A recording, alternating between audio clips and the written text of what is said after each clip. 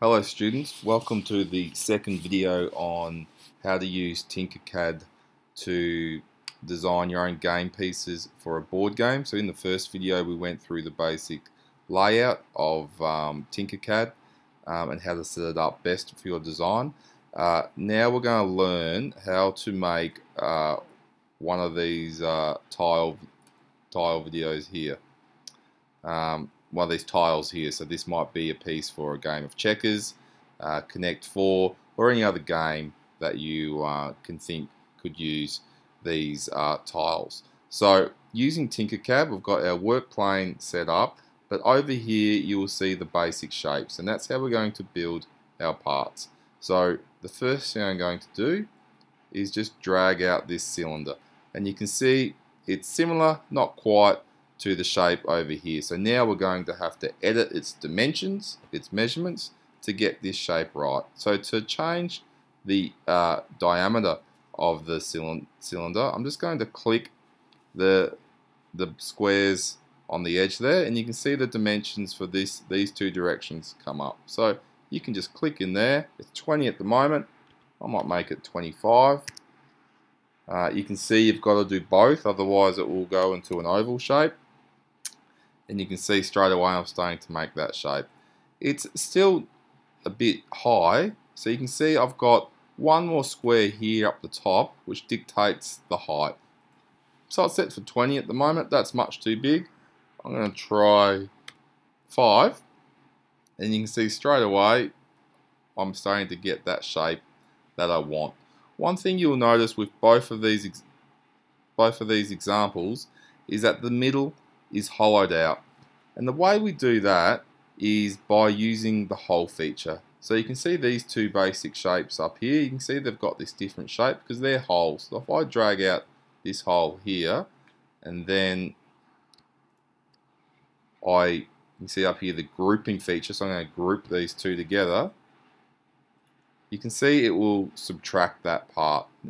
And that's what we're going to do in here. We're going to subtract that middle part out. So I'm going to select that and hit ungroup. You can do that at any time. I'm going to delete that part because this time we're going to use the cylinder. Okay, so don't worry about getting it in the right spot at the moment. At the moment I just want to make sure its size is right, so 20 and 20. And now I'm going to move to the front view, and I'll just move that over a bit, and now we're going to start getting it into the position we want. So that's about in the middle. But if I was to delete that now, no, hang on, make sure you check every view. So just go to the top view, and I'm going to move that into the center. You can use your arrow keys as well. This is on 0.25. I can move that right down to 0.1 of a millimeter, and now I'm just nudging that into place. Okay, so again we're going to use that group feature and start making our part. So what happens if we group it now?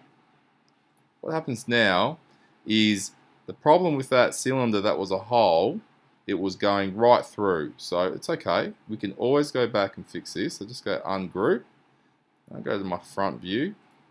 Now, to move something up, we need to use this little black arrow there. Sometimes it can be quite hard to select. So make sure it's red, and I'm going to grab it, and I'm just going to move it up. And that's about right. And I can actually change my dimension there to be halfway. Okay, let's see how we're looking now. So again, I select both. I'm just dragging a square over it and hit group. Okay, so if you're just wanting to create a basic tile like that, you can probably stop the video now. But let's try and make this one here with the letter in it. So you might want a number or a letter. We can do that quite easily. So I'm just going to go down my basic shape panel, and we can see text. So let's drag that out, and the sample text here in the dialog box just says text. So I'm going to change that to how about we change that to M. That's looking pretty good, but probably too big. So I'm going to change that to 20 by 20. Let's see how big that's going to be. And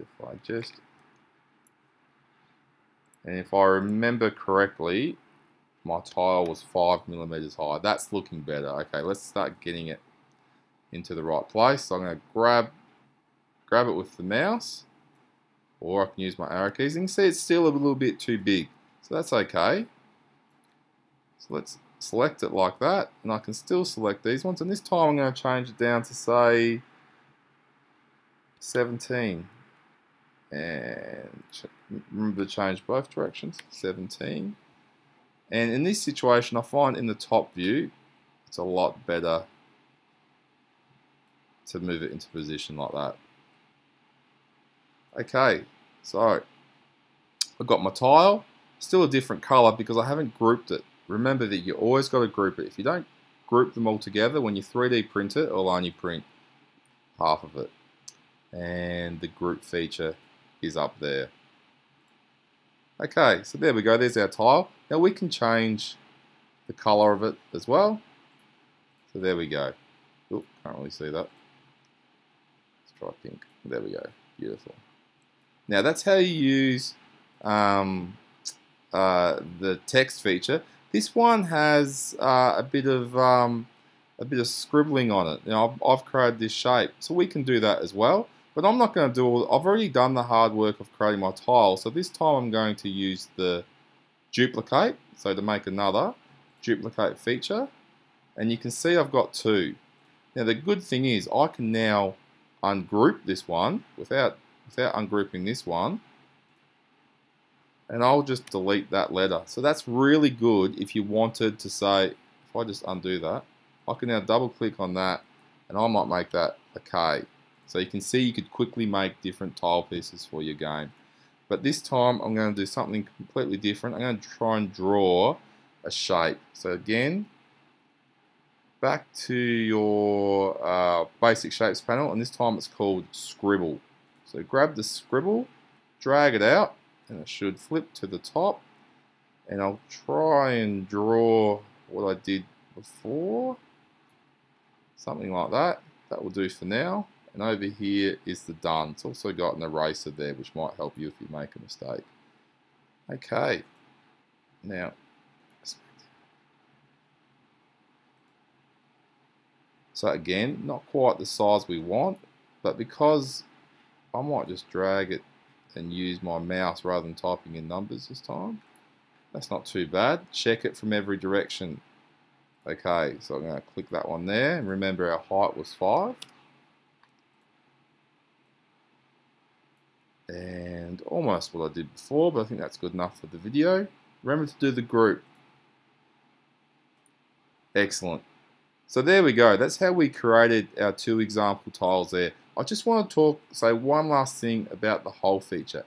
Any shape here can be a hole. You just don't have to select these 2 here. So if I select this funny shape here, and I put it there, I just have to, at the moment it's a solid, in the shape panel here, I can just say hole, and that will act as a hole. So any shape can be converted from a solid to a hole.